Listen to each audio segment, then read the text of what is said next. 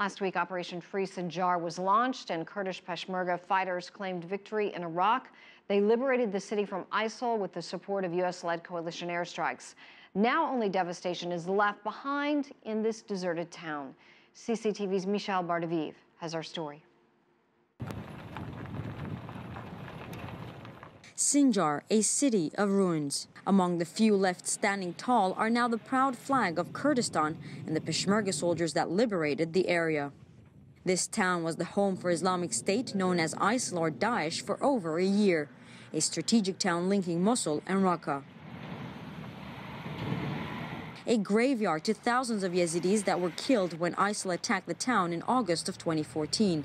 With the aid of U.S.-led coalition airstrikes and over 7,000 Peshmerga forces on the ground, Sinjar was declared liberated on November 13th. All that's left behind is a war-torn city, deserted. Most of its buildings are in rubble. Those still erect have no windows, ceilings, or doors. Everything seems to have blown to pieces. The only cars passing by belong to security forces or medical teams.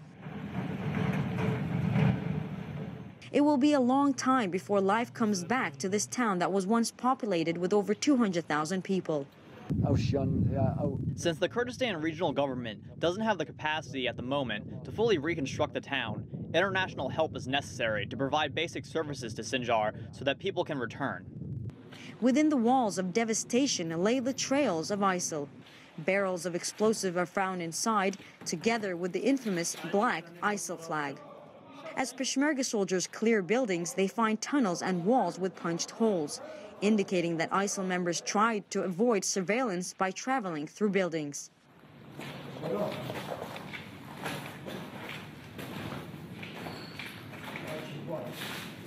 Many Peshmerga soldiers are proud to have taken part in the liberation offensive.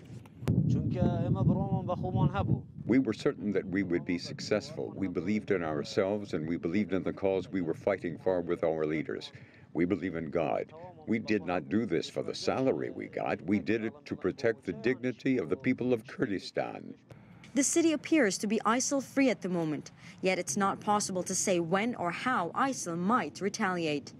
Though many Yazidi residents are eager to return, it will be a while before the streets will be considered safe and clear of ISIL traps left behind, and living conditions return to normal. Michal Bardavid, CCTV News.